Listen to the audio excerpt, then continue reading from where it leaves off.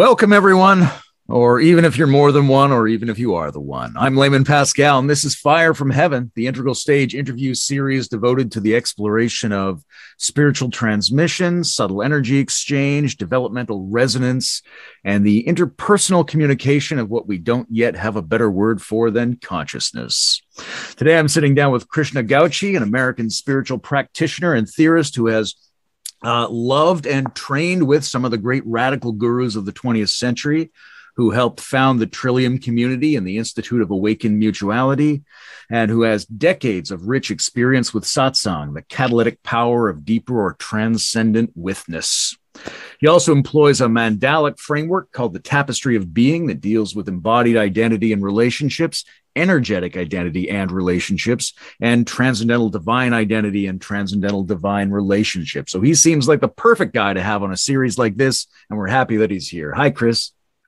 Hi, how are you? Nice to meet you, Layman. It's great to be here. Thank you for inviting me on. How was that introduction? Did I get anything wrong? That was good. Well, Krishna rather than Chris, usually. I can go either way. That's fine. I definitely have people who call me both. So. Well, I was thinking that as a way of working into the theme and also helping people to get to know you, we might talk a little bit about the different spiritual characters that you were drawn to over the course of your life and how they embodied and contextualized satsang differently, right? Where did you find basic flavor differences, intensity differences, differences in how they conceptualized interpersonal spiritual exchange, or did you find them to be roughly similar in their approaches? Early on, I worked with somebody named Ken Lloyd Russell, and he was really the first person that I experienced what's usually called transmission, that we're calling transmission here, the transmission in the sense of radiance or energetic transmission. And I don't think what he said, he didn't call what he did satsang, but there was a definite way in which just being in his presence kind of, for me, it was kind of mind-blowing because he was a Gestalt therapist and I went to him for therapy. And suddenly I was experiencing radiant, even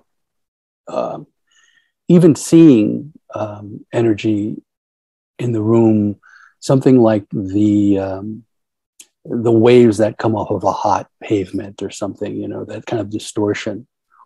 And I noticed my own voice and my own sense of myself kinesthetically, you know, like somatically, you could say, was changing, and I was relaxing, and that was mind-blowing to me. And that was the first time that I experienced simply being in the same room with someone or being in their presence. And later on, I did phone sessions with them and found it was even worked on the phone. This was a while back before Zoom. This is in the 1980s. So I'd say in some ways it was satsang, that in the sense of communion with being, or being together and resting in being. There was a quality of it, but he wasn't calling it satsang. And he had a perspective of, you know, doing spiritual practice and someday getting enlightened. Didn't consider himself enlightened. Years later, in 1992, I heard about HWL Poonja, or Papaji, because I saw Gangaji, and went in 93. And in that case, there was no practice. There was they were pointing out instructions. And what was pointed to is our nature as consciousness itself, conscious space, no mind, emptiness, And there was radiance, there was transmission in terms of like an energetic feeling sense, but there was no import there. With Ken before, there was some import, although he also kind of played it off and said, well, it's an object like the couch or the chair, so don't think about it much and let's do our work. With Papaji, it was a succession. The transmission itself was not just me feeling expanded, but the mind slowing down and stopping, so that when he did the kind of pointing out instructions that I had read about in Nisargadatta, in Nisargadatta Maharaj's book, I Am That, he was doing the same kind of pointing, but now I'm under the influence of this psychoactive presence. And he says, you know, who is it that's aware of this energy? Who is it that's aware of this grace? And it has great impact. You can't even, I still can't really describe or understand everything that happened in my time with Papaji. So that was another kind of satsang, a satsang in which there was a sort of ruthlessness to him, or no compromise. Often, not always, but often. You know, you'd say, oh, well, I have this going on in my life. And he'd be like, that's the past. What life? Whose life is it? What do you now here? Is there a you now here? And in his transmission, in his presence, it was very easy to let go of thought and find yourself being in the space in which everything is arising. So it was gifted. After his passing, I came across some people who were working with a both-and approach of the human sense of who you are, the ego, all of that, simultaneous with an understanding that you are consciousness itself.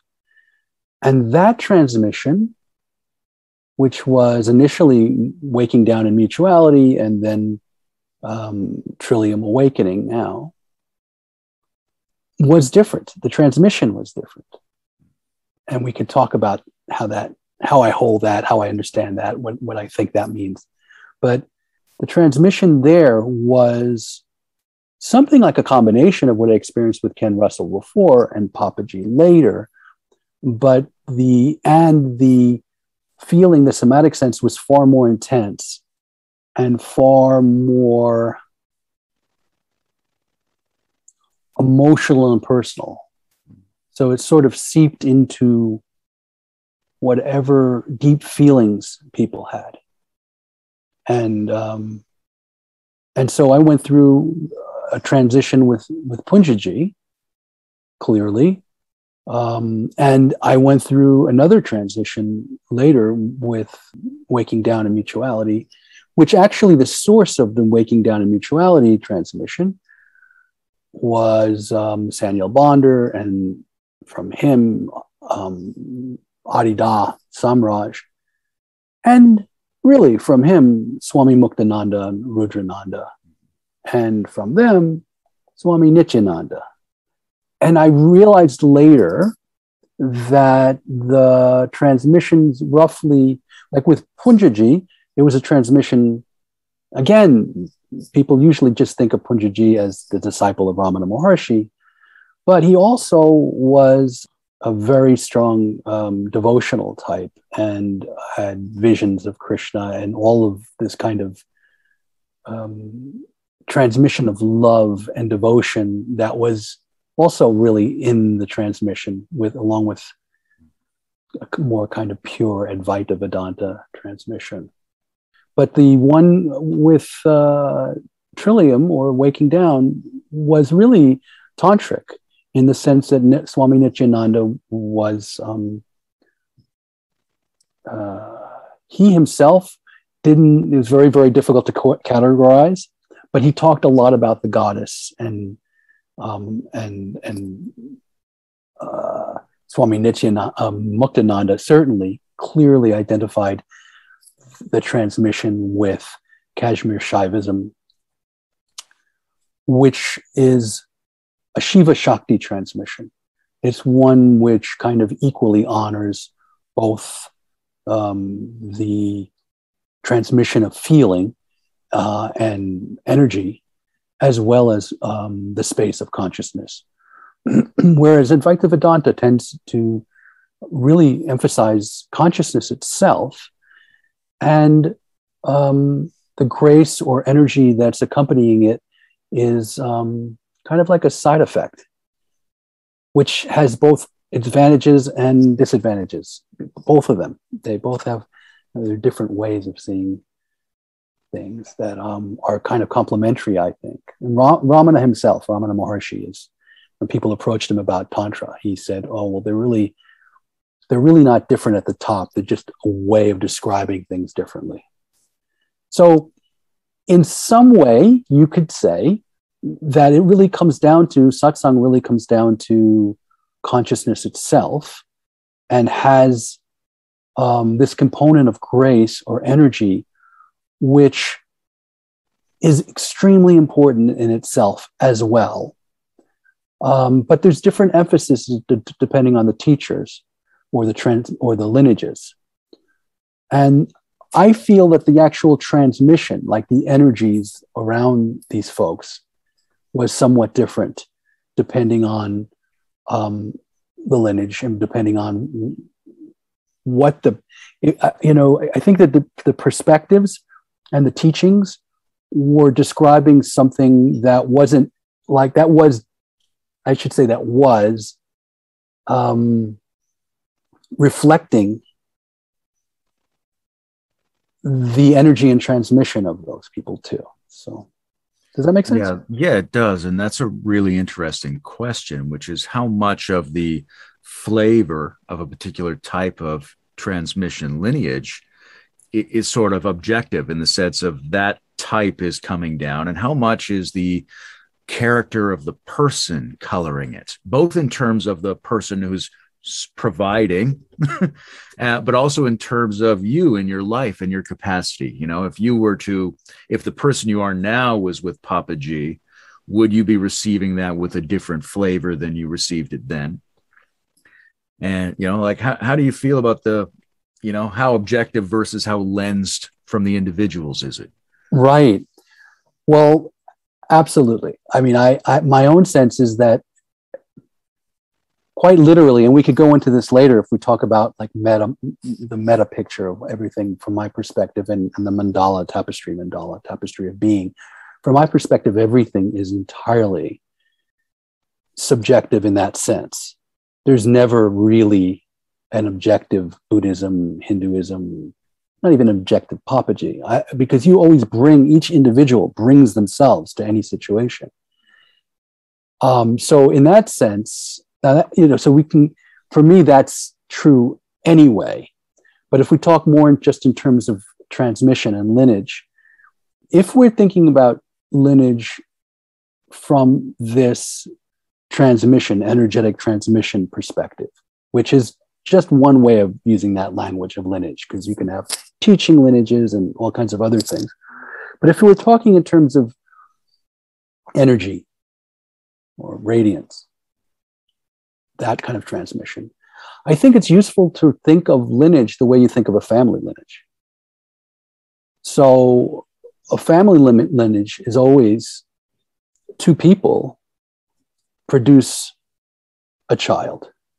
And that child is a mix of the two before. Mm. And so he might carry the name, or she might carry the name of just one of the parents in the past anyway. Now they're doing all kinds of creative things with names. Right. But the very idea of lineage is to be able to trace the name in some sense. I certainly was a different person coming into Waking Down as a result of being with Papaji. So it's sort of, I think the sexual metaphor is helpful in the sense that there's an egg and there's a sperm. So there's somebody who's transmitting, but there's also somebody who's receiving. And the metaphor breaks down because, in the sense that you could say it this way, it's a metaphor. So we could say that each time a new transmission takes hold, so you can have, again, using the sexual metaphor, which Tantra likes to use these kind of things, right? Sure. It's when you're in the presence of a particular kind of transmission and you are receptive to it, and you're receiving it. It's a bit like making love. If it takes hold in your being so that it actually is starts to produce changes that are significant enough to be permanent or continuous, then it's like becoming pregnant. Then you give birth to a new being, which is an amalgam of you of the past and the transmission that was received from apparently outside, and then your new person. Now, where the metaphor breaks down is now as that new person, you become pregnant and become a new being again with another transmission. So this kind of mixing of these different transmissions is just what happens, just what we are. It seems to me. Nicely said. I appreciate that. The sexual metaphor makes me think of evolutionary dynamics, right? So when we speak about sexuality in Darwinian terms, we think, oh, it's sort of prompted by these informational units that want to replicate themselves. And so in this kind of merging and reproducing and getting pregnant that you're describing, do you think the process just wants to perpetuate itself, keep itself going, or does it have some goal in mind? Is there somewhere it would like the world to go?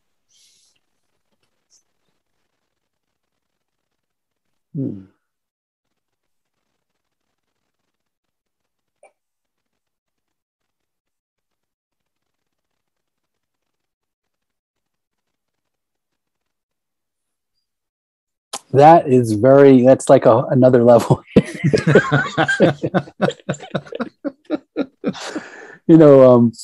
Guessing at God's motives is always kind of like, it's a little, I think the nature of existence is that it's continuously evolving in the sense of, I don't know, see, it gets a little tricky when we talk in terms, even in terms of the word evolution. It gets tricky when we begin to project intention. Yeah. I wanted to ask about that because there's a strong tendency in many lineages to do a kind of sacred personification. Right. I mean, one way, and when we talk about energy and physics, it's sort of a third person. It's just there.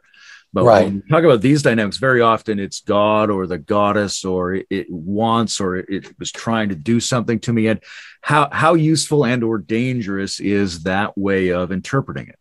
Well, it can both, right?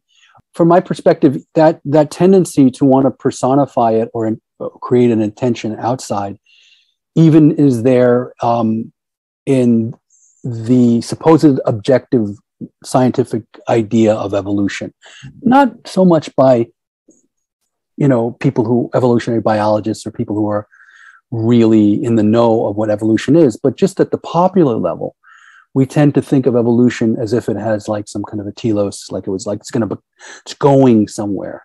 But if you ask evolutionary scientists, like, no, actually these are just adaptive, and in hindsight something appears to have been going somewhere.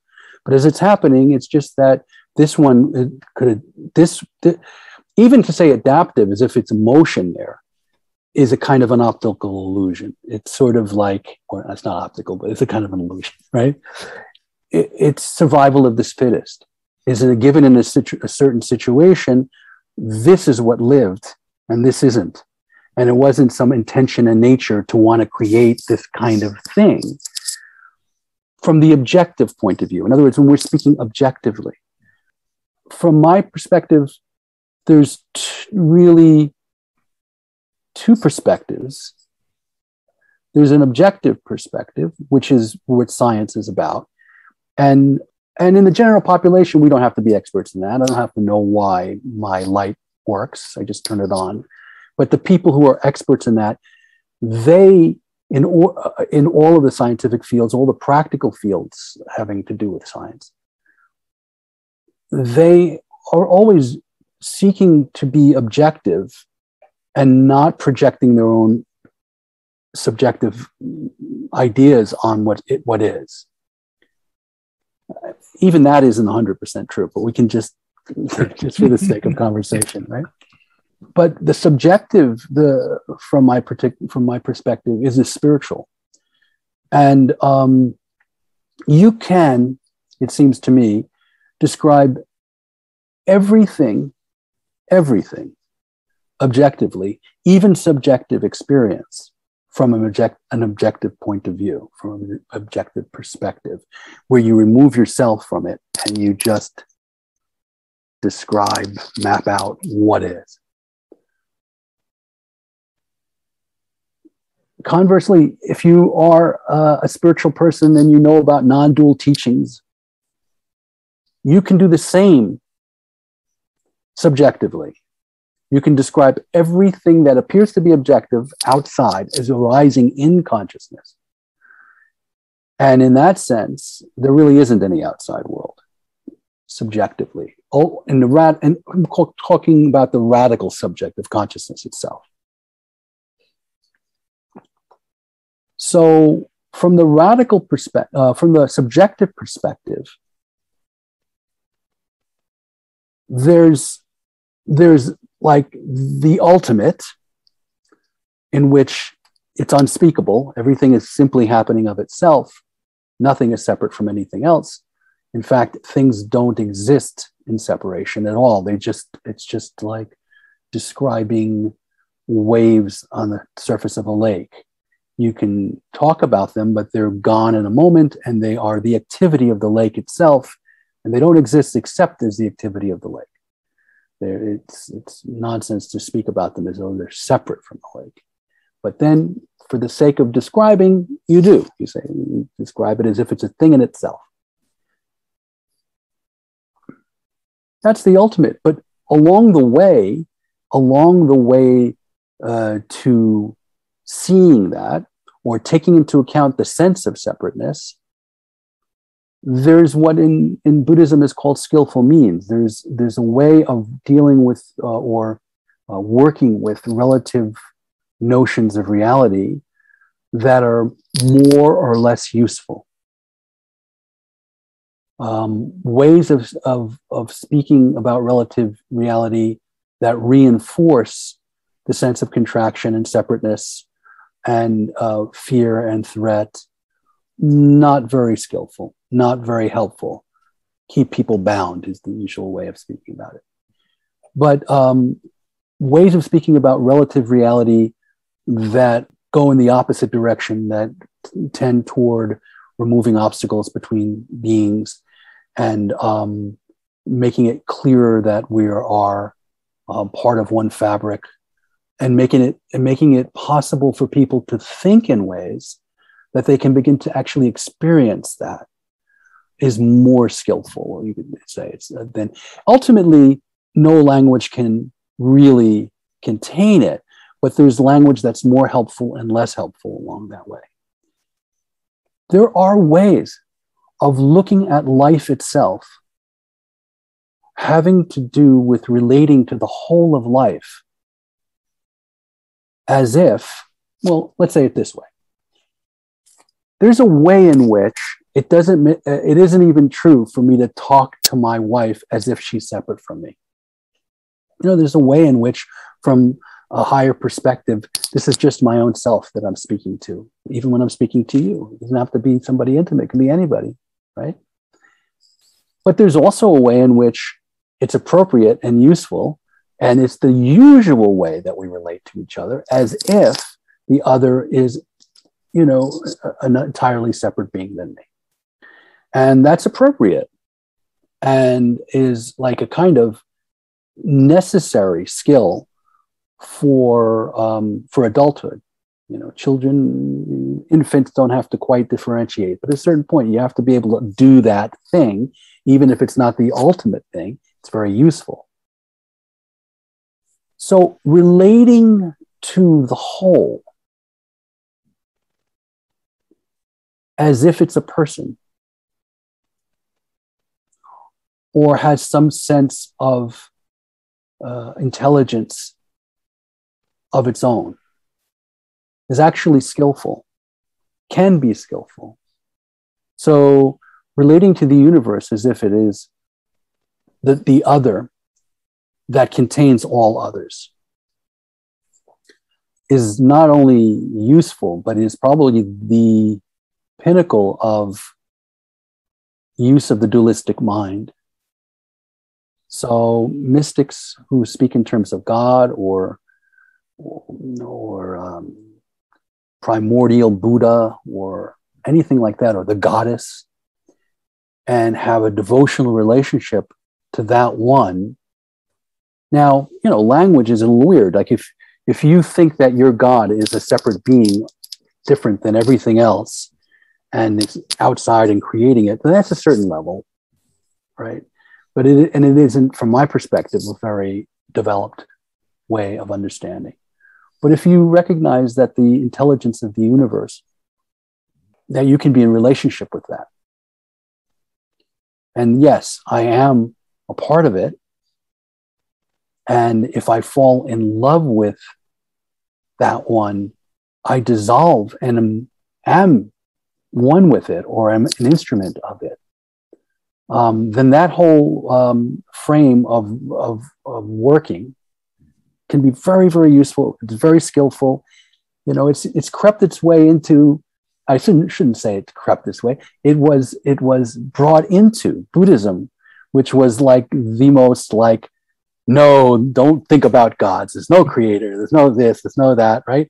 But still, in the end, they had to populate it with gods and goddesses, or Buddhas and bodhisattvas, and because the way of relating, when you are in certain meditative states, you begin to feel the non-separateness, and you feel compassion and love.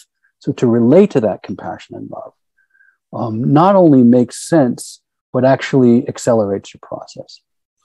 Pragmatic, sacred personification, applicable at all levels. Exactly. And you know, it's pragmatic for the thinking mind, because stepping forward pragmatically, you end up finding, this experiment is bigger than I thought. I actually am feeling in the presence of God.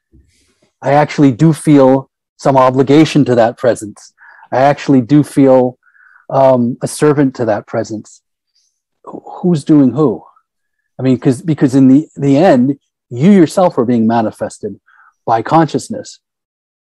So if you are feeling the presence of a person, is that not God's doing, or is that not consciousness's doing? I do like to say that the way in which you experience God, no one else has ever experienced God. So it's that individual. I mean, you could say it in another way, is that you were manifested in order to see God in a particular way by God, because there are infinite ways that consciousness can be seen and experienced. And so, in a way, none of them are actually seeing and experiencing consciousness in and of itself, if that makes any sense. There's, in terms of human social organization to help people understand and appreciate these dimensions of reality, there's a number of different ways to go about that, and the interpersonal resonance quality is only one of those. So I'm kind of imagining a team of open-minded cognitive scientists and social innovators, and they've gotten together and decided our civilization desperately needs wisdom training or some analogy to the Dharma. And they get that people should be doing practices and working with mindfulness and contemplating ultimate things, and involving a participatory dimension of multidimensional health and state change, and having mentors. But what do you say to them when they ask why satsang is important? Or, what would a spiritual approach to life lose if it didn't include that dimension of the process, that person-to-person transmission?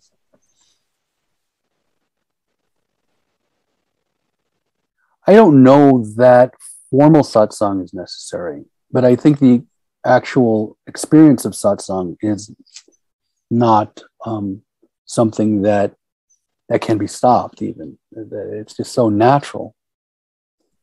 You could make an argument that creating situations or that are conducive to, in other words, if you're not in a free society, right?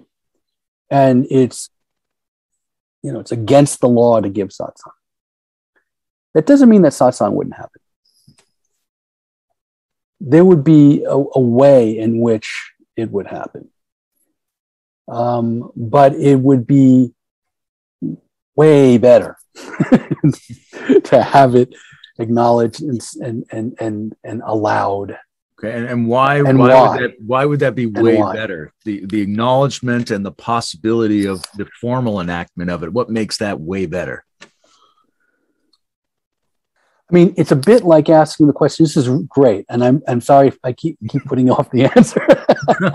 It's a bit like asking, why is it good to openly acknowledge, and even sacralize sexual relationships? Marriage, or even letting your friends know we're a couple, or I'm really in love with this person. Why is it important? And would it happen otherwise? It would still happen. Sex would still happen. Love would still happen. Besides the fact of beautifying, it makes it the value. It's a hard one, because I don't believe in trying to proselytize or convince people of these kind of things, especially satsang. I mean, is it what you're asking is what is the good for society of it? Something like that? Yeah, well, what do we, there was an original question, and then there's like a second question. And the original question is sort of, how important a piece of the overall spiritual experience of human beings is it? If we took that piece out and we had everything else, would that be satisfactory, or is something seriously lost if we don't have that piece? Because I know there are traditions in which that piece is regarded as almost the quintessence of spirituality. Right. That's why I feel that naturally it would assert itself again and again, but maybe not formally. I mean, the reason that it's understood to be the quintessence and held up that way is kind of to make the point. Like, it's sort of like, okay, you can do a lot of things to prepare yourself for this, but understand that to be in the presence of what it is that you're wishing to find is in itself a communication. There is something, whether it's with a physical person, or because it doesn't necessarily have to happen with a physical person, but it's harder to spot. I mean, there's ups and downs, because with a physical person, then it becomes, there's so many cases where, is it really even satsang? Is this person even really awake? Is this not just a business opportunity? What's going on here? And that's a whole can of worms. It's a whole, that's not something to be dismissed. It's like, yeah, are they? And how much of it is the situation? And they're on the throne, and all the people are, yeah, they're all around. And then, but I'm not feeling anything. or what I'm feeling doesn't feel good. It's kind of feeling a little weird here, So from my perspective, satsang is really intensely personal. So that's why it's like a little difficult for me to answer this exactly. But there is some way in which satsang itself is the point, because all we're doing, being together, is resting in being, really. And teaching or talking or sharing and communicating is something we do in that context of satsang. It's totally, I mean, it happens where you don't say a word. You're just together, but you're resting in the resonance of being, and it's very apparent to people that are there that they are there in the presence of God. It doesn't necessarily, now I get a little strange about it here, God, okay. It doesn't necessarily mean it's the person even that's in front of you in the chair. I remember when I went through different things with Papaji, one of the things I did early on is really kind of trying to figure out, like I came to see him, and the first time I was there, trying to figure out really who was he and what was really going on here. I mean, I knew what people were saying, but I wanted to, what's happening here? So at one point I was in his living room, and there was just two or three of us in his living room, and he wasn't there. He was in the kitchen.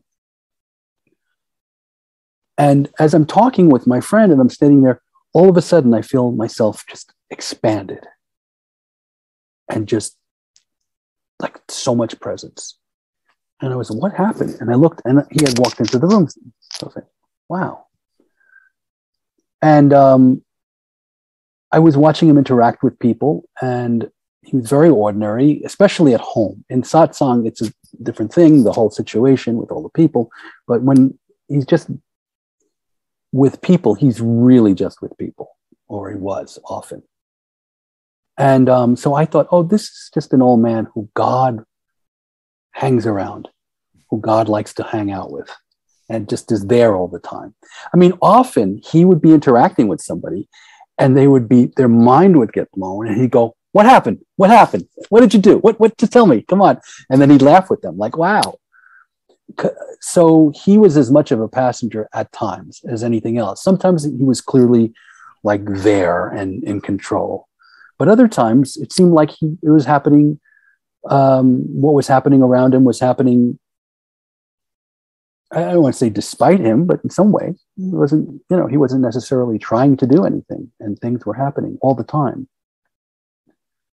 That can happen like synchronicities or epiphanies or theophanies. I mean, you can be, many folks have talked about this, you're just minding your own business, doing something, and then all of a sudden, this massive synchronicity, like what somebody said to me yesterday, and then what I just saw a commercial on television, and all of them seem to be a massive communication to me.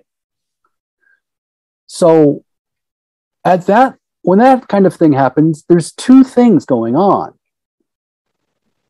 One is two things appear to be going on. One is you appear to be getting a message about something or other, like, oh, wow, this is like a no-brainer. I have to do this or whatever. But what's the bigger message is the fact that happened. It's like, here is the presence of whatever, the intelligence of the universe, God, Buddha, nature, whatever you want to call it. But there's some way in which something larger that you're living in is you're in something larger that you're living in. And it's this communication happening. But the fact of it, that there is something to communicate with, or you don't know if it's an it or what, but there's something bigger. That's satsang. That can happen outside of any formal satsang.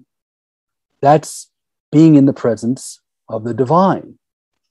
And that's kind of, most times people go in a devotional way with that, because there's obviously nobody there. So who is it? There's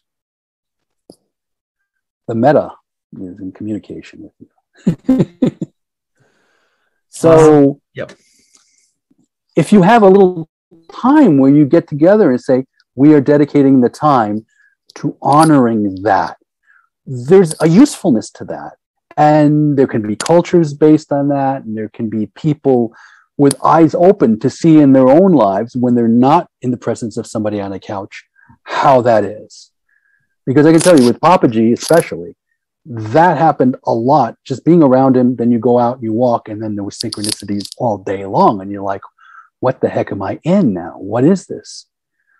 And it's very difficult to describe because they're intensely personal. Because you heard something earlier and that, and you're like, nobody can see this but me. If I describe it even, it doesn't sound like much. I mean, sometimes if you're enthusiastic enough, people get it, but does that make sense? Yeah. And it brings up for me questions around, on the one hand, the phenomenon, which may occur to us regardless of whether we know about it or regardless of what we think about it. And on the other hand, certain amplifying factors that might either make it stronger or change it a little bit, or at the very least, help people attune themselves toward it more reliably. Yes. And I think context, I think having an open conversation about it are some of those factors that allow that attunement and stabilization. And there's some other factors. You mentioned a throne a few minutes ago, and that for me brings up this idea that there's maybe two theories about how to helpfully amplify the experience. All right, one theory is to, if we're thinking in terms of a transmitter or a person who God likes to hang around with a little more, that the transmitter requires an elevated context, which honors them and maybe even gives them some star quality that's easy to focus on, and helps them reciprocally activate something in other people by resembling the archetype of the divine human. And that this might be a way of facilitating and encouraging the process. But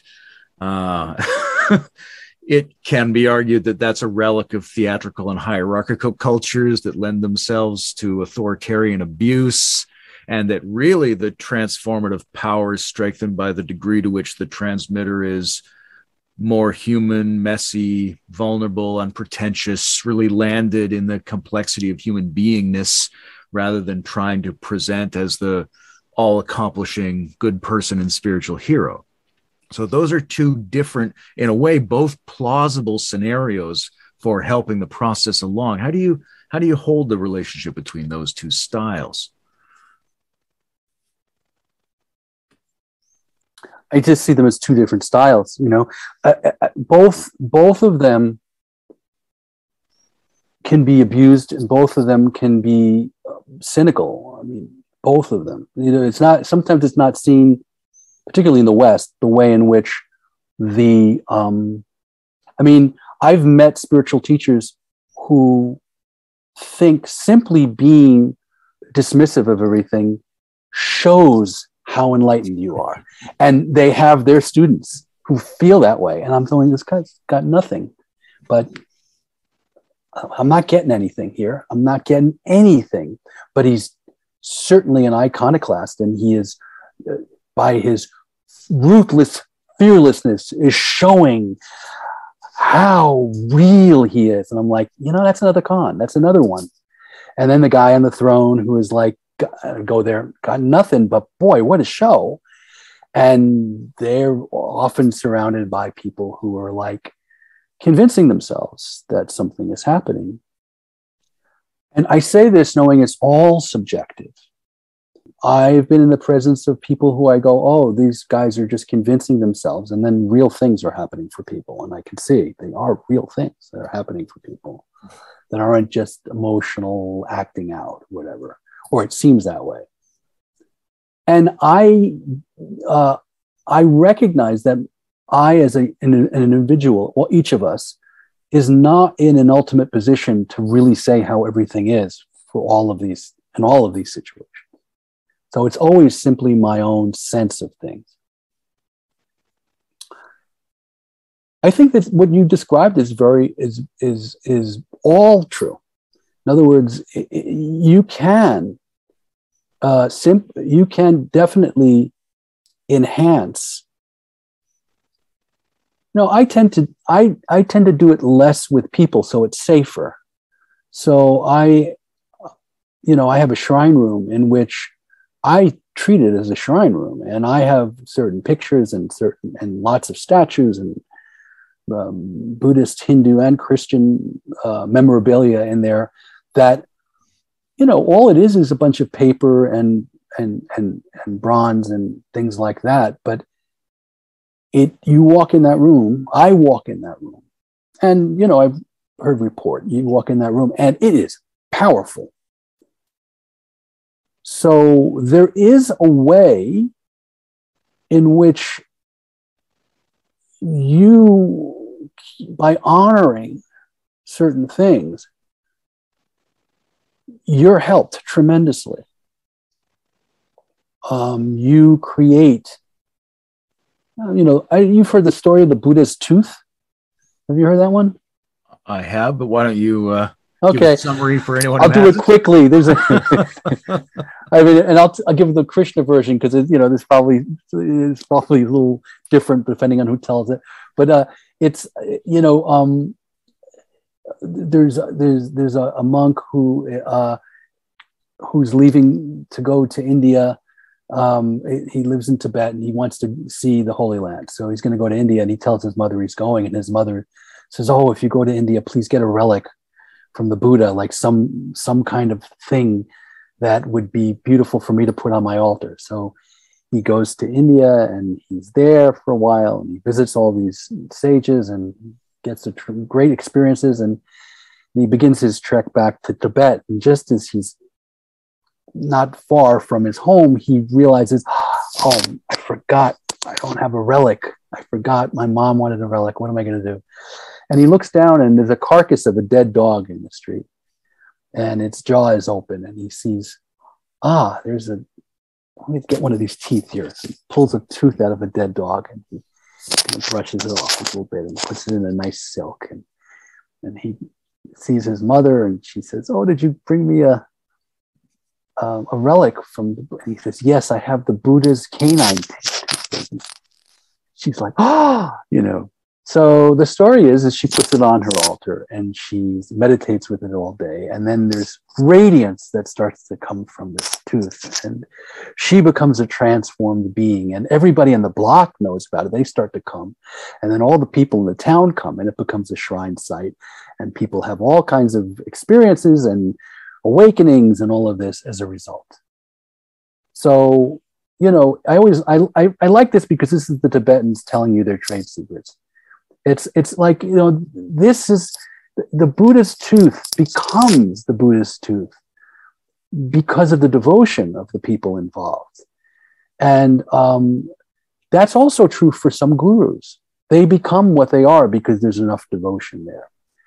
So is it a relic from the past? All of this is relics from the past. I mean, everything that we're talking about is from thousands of years. I mean, this is what the spiritual lineage is long. Is it still useful? It depends on the person. It depends on the person. There are people who are legitimate realizers who use all of the bells and whistles and all of the thing because it really makes it easier for people to project their own authority on the teacher, and so they can let go and relax more easily. And you could say, well, that's not good. Sometimes it's not, and sometimes it is.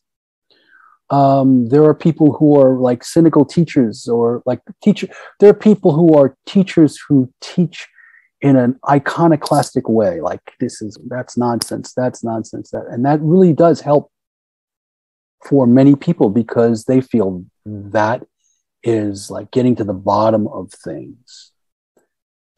That's good too. And some of those folks are awake and some of those folks aren't. It's different strokes. Yeah, go ahead. I say, but we are, I think honesty and being in touch with your truth is essential in the 21st century. That's the real thing. The onus is on you to be in touch with what you're feeling. And if you feel bullshit's going on, or you feel somebody's being abusive, or you feel this doesn't work for me, then that's what you have to listen to. And that goes along with the whole thing about transmission. I mean, the purpose of transmission is not so you can groove on how great the teacher is. The purpose is that you become impregnated in the energy and you bring forth your own sense of grounded transmission. Even prior to meeting a teacher where there's radiance, to whatever degree that you can be in touch with what you're feeling, it's only going to be helpful.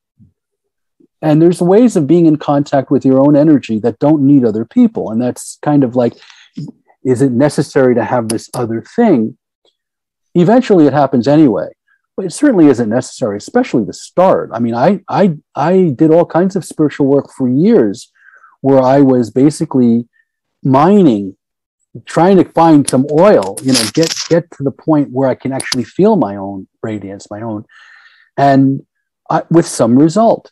And it's interesting. I don't know that I would have even been interested in Ken Russell if I hadn't already been doing spiritual work where I had some sense of feeling, so that when I was with him, I can really feel. In other words, you become sensitized to it.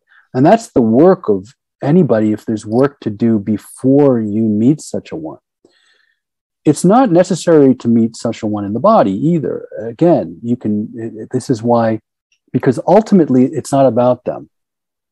Ultimately, you could say it's about, I'm going to use mythological language, it's about the goddess, really. It's about the energetic pouring that is the center of the universe that you can experience both outside and inside. At first, it's important to feel it inside, but then you will always simply identify as an individual if that's all that you've got. But if you start to feel it coming from outside, that outside should then spread so that it's everywhere. So there's kind of a progression that keeps you from making the means that you're using in any given moment an idol rather than an icon. From my perspective, icon, yes. Idol, no. Idol meaning opaque. This is it. This is the only thing that's going to get it for me. This is the true one. All of that stuff is a stumbling block.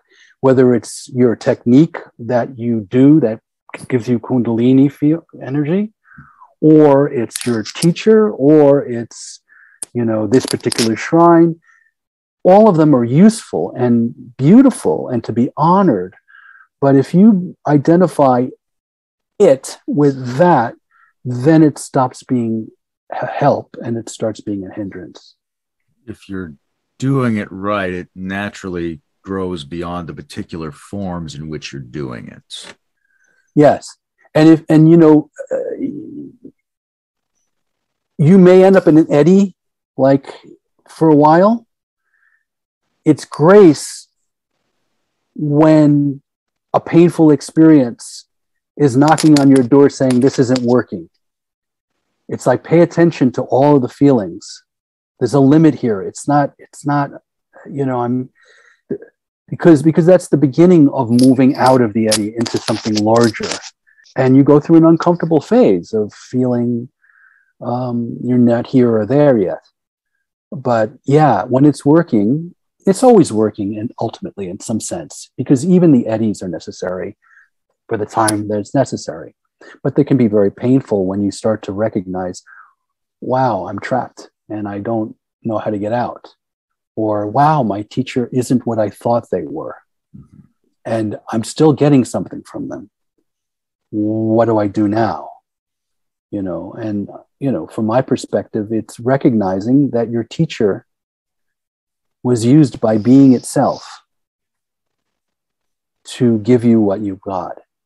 And if your teacher isn't able to recognize that, then they become a limit. Now, Papaji always recognized that.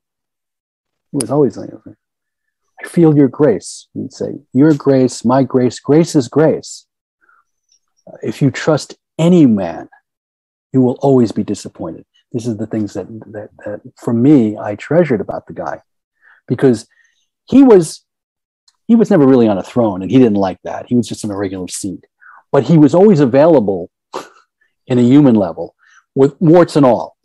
And you could see him lose his temper. You could see him this way and that way. And then you had to decide, well, he lost his temper. Is that abuse? Should I leave? Should I not? But it was very human. It wasn't like, Anyway, it's very human. And so that in itself, for me, brought the whole thing down to earth again. So let's talk a little bit about what the individual does, if anything, to facilitate this process. Because very often, it sort of can be overwhelming, can be graceful, can be spontaneous, can be something that seems like it's not under your control at all.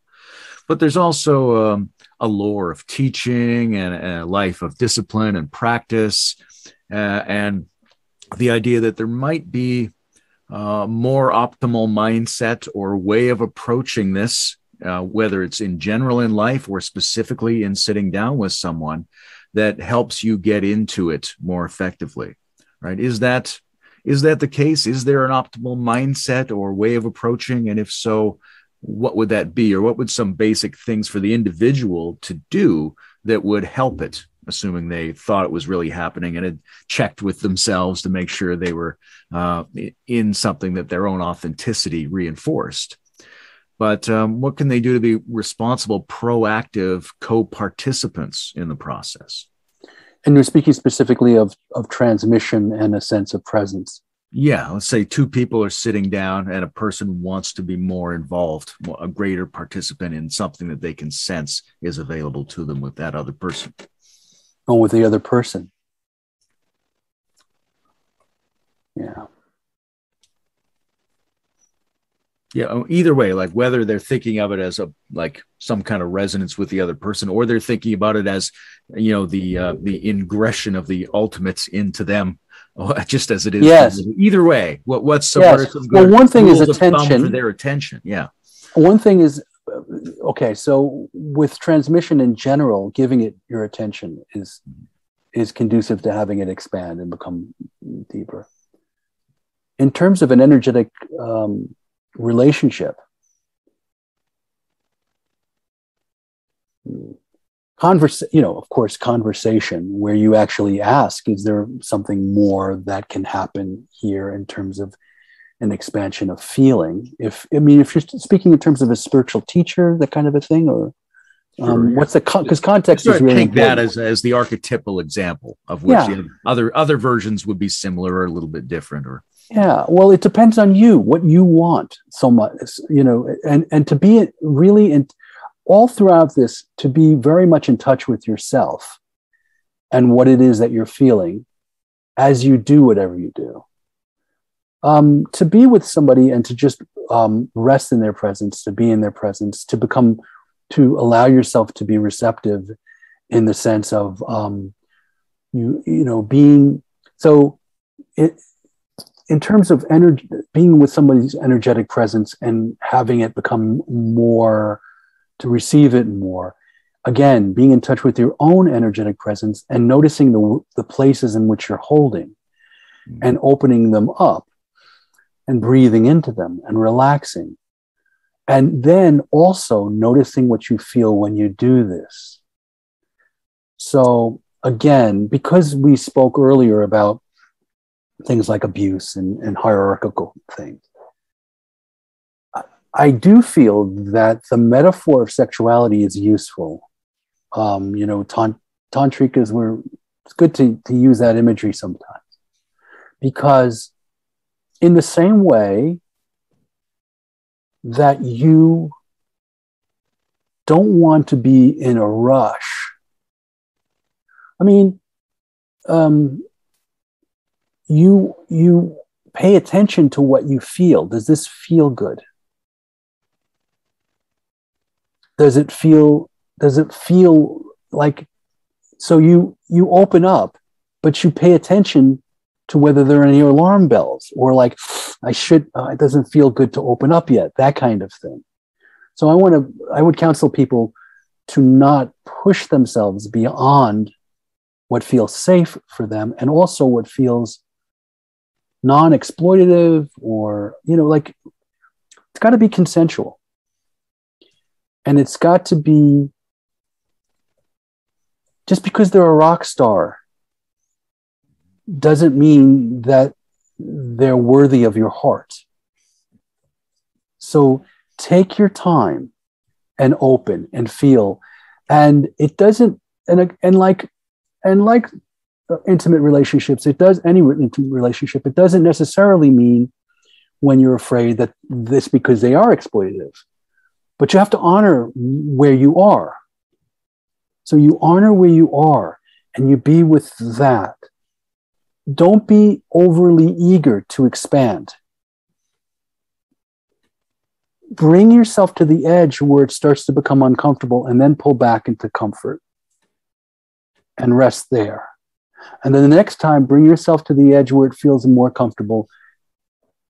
And then when it starts to feel uncomfortable, pull back and rest there.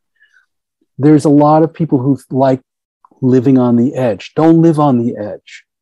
Find the edge and pull back to where you feel safe. Is that about doing it, or is that about doing it in a healthy, secure way?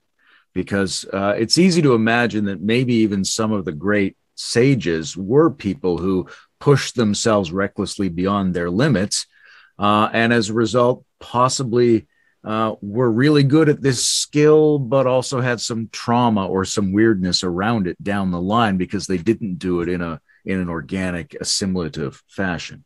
Right. Very good. That's a huge subject. I would go with the skillful way to go.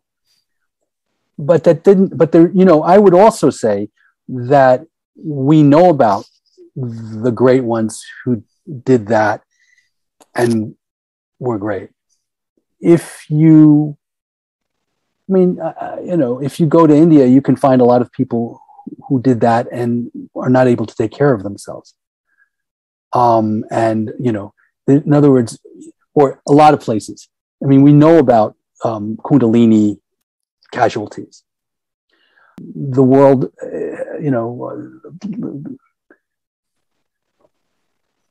world history is littered with people who did the other, and there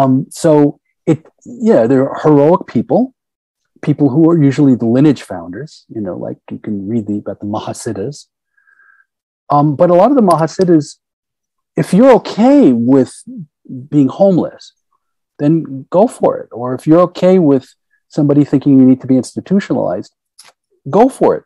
It doesn't mean that's, I mean that quite sincerely. I have no judgment of that. I mean, you can find people who are like Nityananda, Swami Nityananda, a perfect case of somebody who's what they call a Gori, or there's different names in different traditions, divine madness, like just blown out. But there's also the thing about exploitation. We're talking 21st century spirituality and being practical. There are people who, in intimate relationships who throw caution to the wind, and it's a great experience for them. They just throw all caution to the wind. I know he was supposed to be horrible for me, and it worked out really great. And yeah, I visit him in prison every year. It's okay. It doesn't matter. I still love him. So I'm kidding. But okay, that's a bad joke. Let's see. The point is that you can be with people, you can be with teachers who are totally safe, and you are taking your time with them to make sure, because in the end, you're going to have to be the one that's comfortable with this whole situation. Can you just like shatter? It happens. It's sort of like somebody who throws all caution to the wind in a relationship, even though their friends tell them not to. That's going to happen. So I'm telling people, look, it's probably best not to do that. But there's going to be people for whom, any advice at all is not going to be heeded in the face of what seems to be, the perfect thing. I'm going to do it.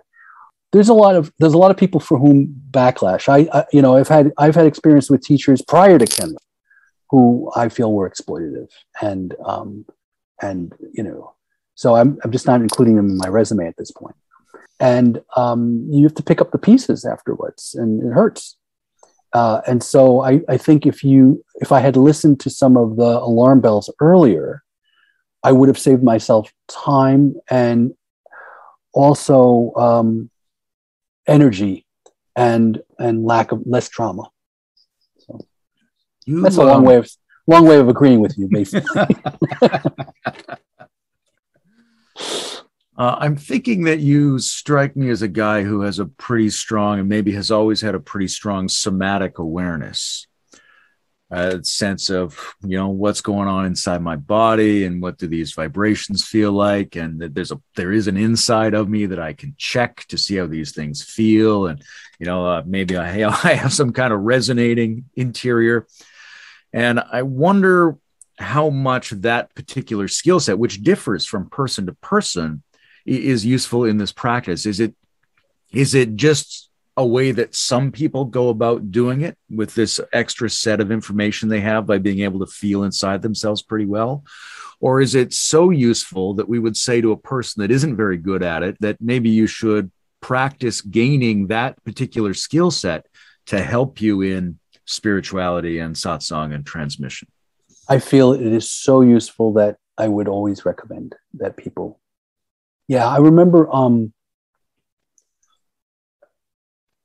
I don't know that I always had it either, by the way, but I certainly had it just before meeting Ken Russell, and with Ken Russell, it was very developed. I mean, that's really what his thing was, not about awakening, but about working on just that. So that became established for me early on, and it's really, really important. I remember once being with Papaji, and there was a man there who said to him, "I know you have these relationships with Krishna and Jesus, even though you're like enlightened and enlightened area of relation. What about Durga?" So Durga is like the primary goddess in Hinduism, or the most popular goddess, who's sort of like the goddess of goddesses, or one version of the goddess of goddesses. And he said, every master has a relationship with Durga. If you don't know how to feed your own energy, how will you know where to go? That's how important somatic feeling is. It's like where you're pulled, where you're attracted, if somebody's there and you feel good, or if there's a technique you do or a practice you do, and you are in touch with what you're feeling. It's so important. It's a way for you to know where to go. You could say it's a way for you to not simply use your head to take the next step. If you're a spiritual practitioner and you are doing things without that, why would you deprive yourself of being able to see? You can live a life without it, but if it was as easy as a little bit development and you can see, then certainly you can navigate so much better. So yeah. From your point of view, what's a good strategy for how people deal with particular content that arises in satsang? They have visions, or they have particular experiences, or particular downloads of information, or specific shifts in their sense of identity, or something like that. Because one way is to think, well, this is being brought up for a reason, I should investigate this, I should work with this. Another way is to say, oh, well, no, those are just side effects, you should release and just dismiss them as they come up. How do you handle that? Well, it really depends on what you're there for and what you're interested in exploring. So, in the tapestry of being orientation that I've discovered, or that they've laid out, I acknowledge that depending on the school, the answer is different, and it's not, and that says that you see. Okay, let's go a little bit meta on this. It's helpful for folks. I think it's important for people to understand that it's not just out there and you got to find it. It's not like there's a truth that you have to find, a truth that you have to find. If you are interested in discovering, knowing, awakening to consciousness itself because you've heard about it or you've met someone who seemed to be at peace and or happy or released in some way that you recognize as something that you'd like. And they said, yes, I'm resting as consciousness itself.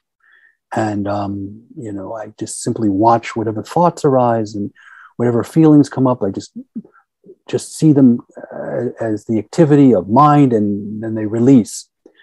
Then you're attracted to consciousness itself teachings. And then if you go to be with people who teach some spiritual form, pay attention. You're going to have your radar open like, oh, he's not teaching that. He's teaching about Kundalini and expanding energy and all those feelings and stuff. And this one's talking about devotion to, you know, Rama. And I'm not interested in, but this one is just talking about consciousness itself. And this is the person that I want to be with right now because I want to learn this. And so then, yeah, ignore all of those experiences. Because if you're there to clarify for yourself the nature of consciousness itself, what is aware of expanded feelings? What is aware of devotional feelings? What is aware of the energy that's moving in your spine? What is aware of your thoughts? That's what's important. What is awareness itself? And that then is the stance of those schools as well, you know, whether it's, you know, Zen or Advaita Vedanta, or even Theravadan schools, which are like, don't pay attention to whatever phenomena is happening. In the case of Theravadan schools, they're more about doing this practice, right? Like with Vipassana or Samatha meditation, it's just doing this practice. So you ignore everything because, and maybe you were drawn because you wanted to do that practice because you saw the results in other people, or you read about them, or you feel like it would be helpful for you. So then you're focused doing that. So all of them are legitimate, right? Then you go to, you say, well, I've met somebody and they have this incredible presence. And when I'm with them, I can feel this love and this presence of love. And those teachings are about expanding the somatic sense of feeling in all directions. So in that case, if you're sitting and you're in the transmission and they will expand, then you absolutely pay attention to that because that's what you're there for. Does that make sense? Yeah. There's a lot of your remarks focus on the ability of, let's say, students or participants to be more authentic and more responsible in what they're trying to do, what they're looking for, how they can handle it in a way that doesn't overload them, things like that. I'm curious what your thoughts are on the reciprocal responsibility of teacher transmitters, right? The ethics of that is a contested topic. Obviously, very often we're dealing with strange, risky, iconoclastic characters, or they wouldn't be in that position to begin with. Yes. And there's certainly no, bureaucratic ethics committee that could actually enforce rules in most senses. Certainly not historically. That wasn't the case. That wasn't the case. Yeah. What are some good general principles for transmitters going forward? Right. Well, I could say that, like I'm a part of the Trillium Awakening Teachers Association. And so that's an organization where we are held to account for sexual ethics and certain power ethics and things like that. So there are groups that you can, there are guilds you can join as a teacher if, you want the students involved to know that you're all held to account. I mean, what to say about this? I'll say this. I'm not sure. I want to make sure that I'm answering your question because I can go off on tangents, as you can see. So if I'm not, please steer me back and keep me on there. Sure. The thing about the nature of spiritual life, as soon as you enter into the realm of spiritual life, whether as a student or a teacher, if there's any sincerity at all, you will find yourself in a situation in which it is apparent that things that are very uncomfortable, things that can be out and out harmful, are at times the best thing that could have happened. It starts to become apparent that you don't really ultimately know whether something is good or bad. If you wait, you see the results of something led to other things that can produce resilience, can produce awakenings. All kinds of things can come out of it.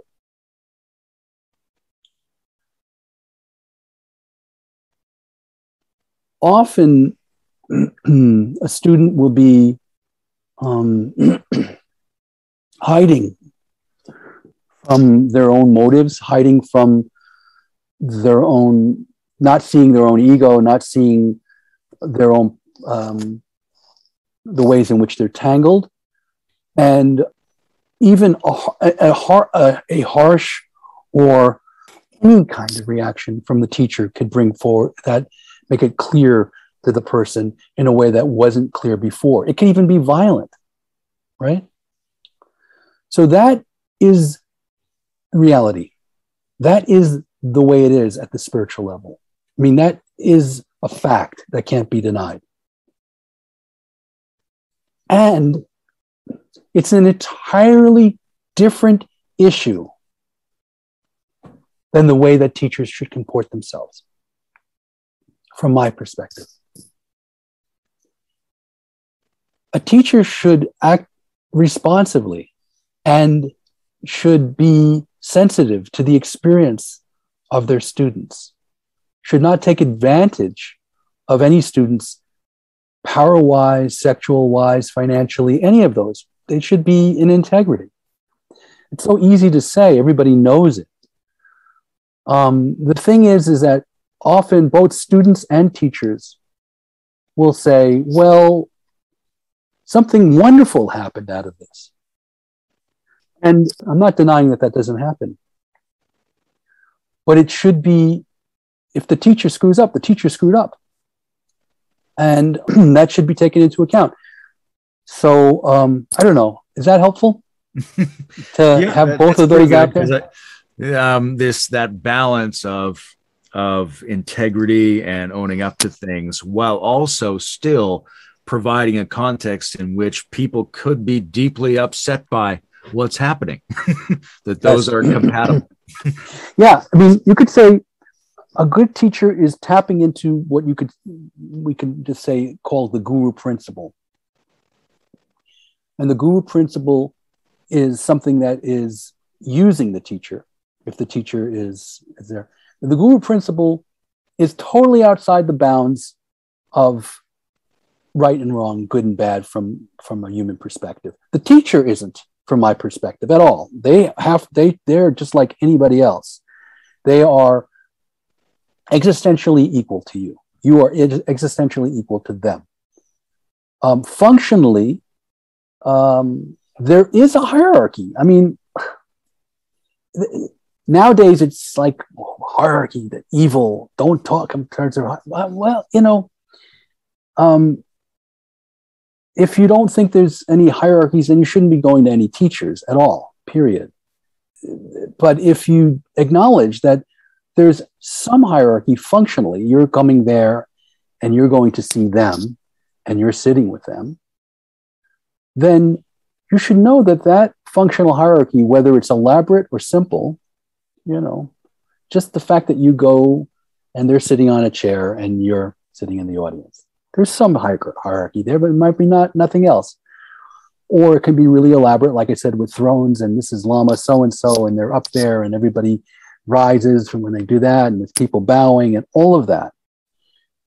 None of the functional hierarchy cancels out the existential equality. And when it seems to do that, get out of there as quick as you can.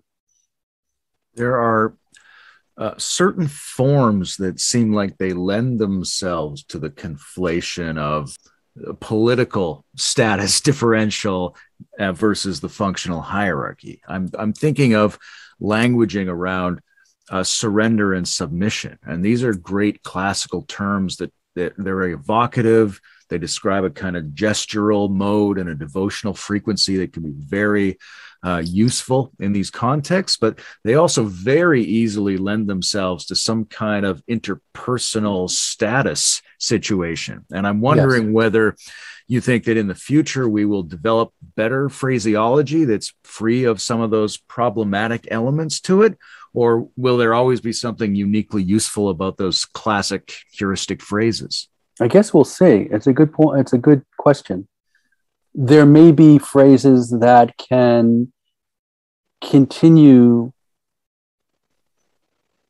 Well, you know, it's strange. It's like the word surrender, let's say. It's like a war metaphor, you know.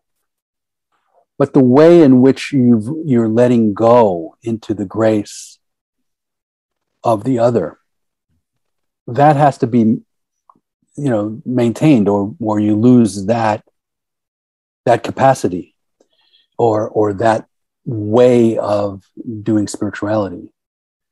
Again, it's interesting because, you know, sex is exploited a lot in the Hindu people who come to America, and I'm a guru, Hindu, Buddhist, all of them. That's been one of the big scandals that have been, you know. So boundaries there are really important, and people not making light of this is important. And surrender to a teacher in some cases, or in many cases, let's say, put it that way, is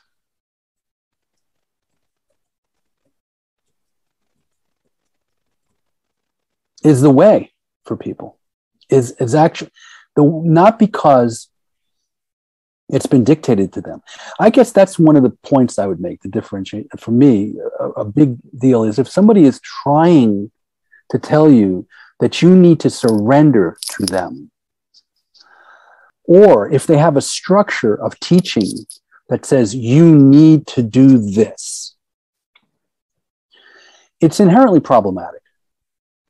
Inherently. I remember I wanted to see a particular teacher who had a very, very, very, very strong transmission, very controversial guy. He's no longer with us, but had a reputation for incredible transmission, really good books. You could even read the books and you'd feel the transmission. And it's like, wow, this guy's interesting anyway. A little strange, but interesting. Dresses up in funny costumes sometimes. I don't know. People are a little bit too devoted to him. I don't know. But I had a friend, really good friend, who said, I can arrange for you to see this guy. I was like, oh, not everybody gets to see him. Okay. And the folks called me to make sure that I was okay. And they kept saying to me, if you feel something, will you surrender to him? You know, I went, well, I'm going to go, but I want to see this guy. It turned out that he canceled the trip, so I never got to see him anyway, and then he passed on. But the thing is that if somebody is like trying to sell you that you have to surrender to somebody if you feel something, something is off. There's something inherently exploitative about it. Even if the guy does have great transmission and he's a spiritual genius, still, there's an exploitive edge there when and maybe that's not true. Maybe there isn't. But for me, I won't go there. I'm not interested in, put it this way. It made it harder for me. I can't imagine that I was going to surrender to him. Now it was like, I want to see him because I want to experience this transmission, but I'm not having anything to do with the guy, because look at this structure that he has around him to make sure that everybody's a yes man before they even get there.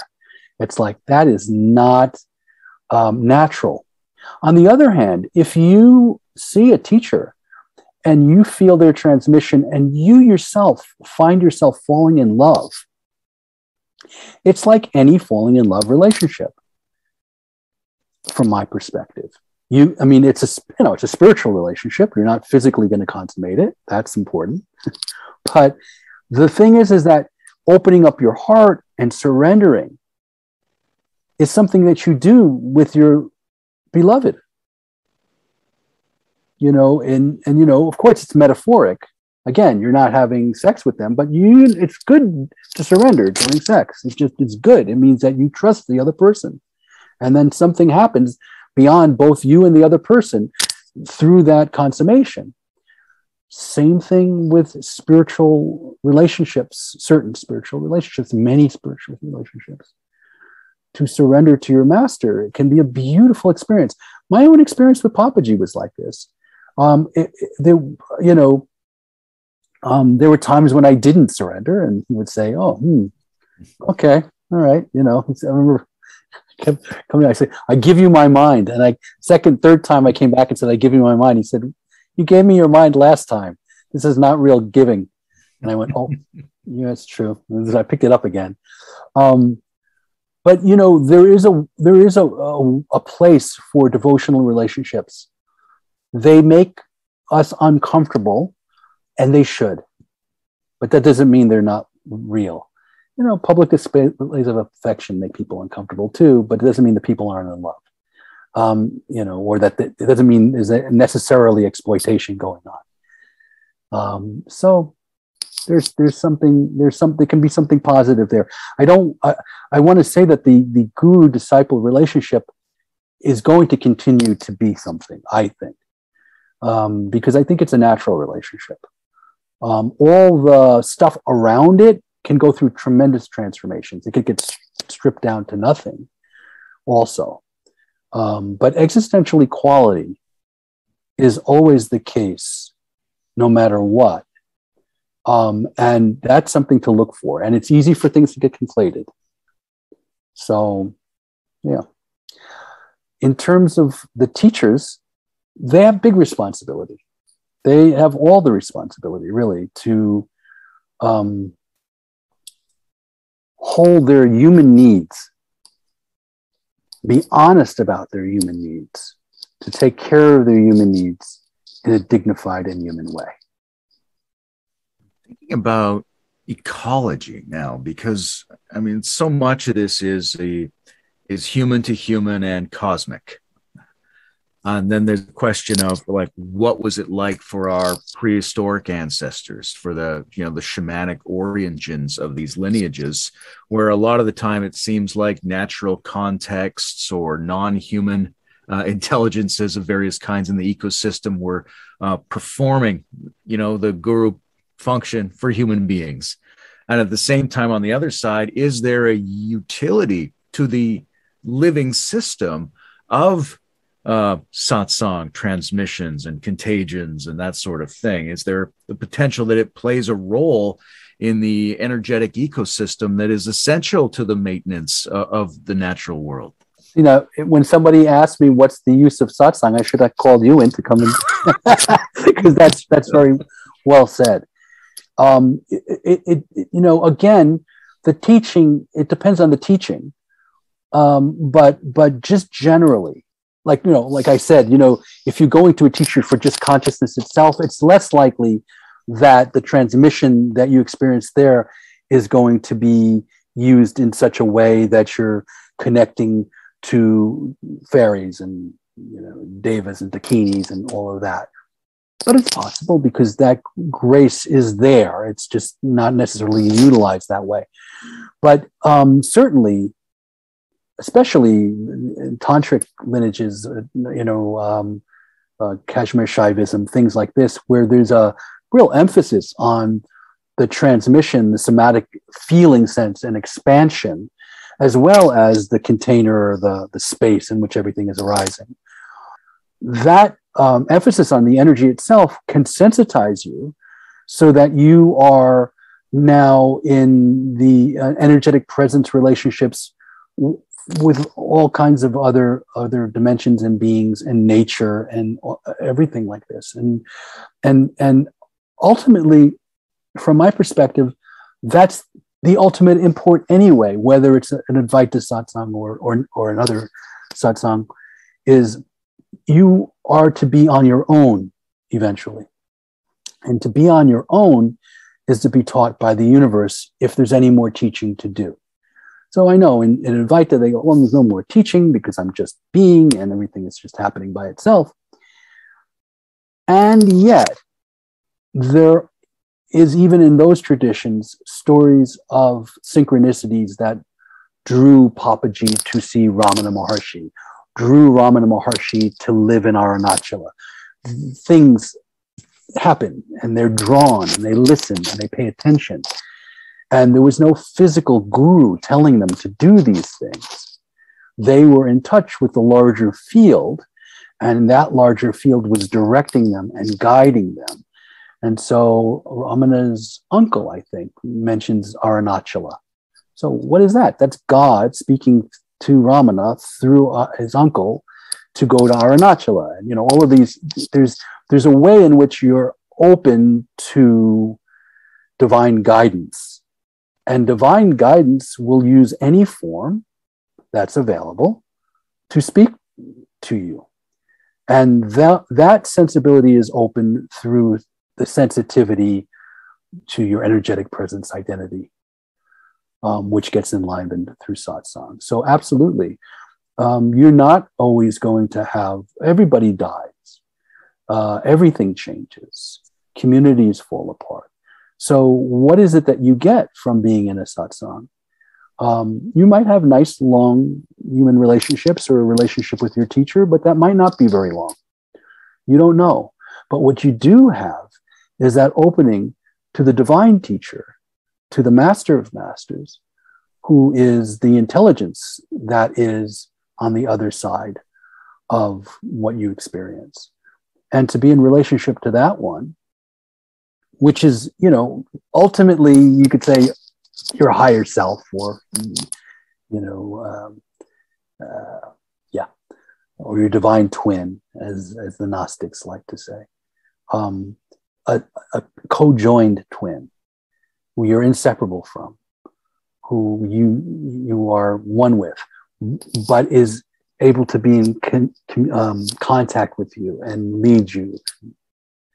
I think some Sufis called it Holy Spirit angel, the guide.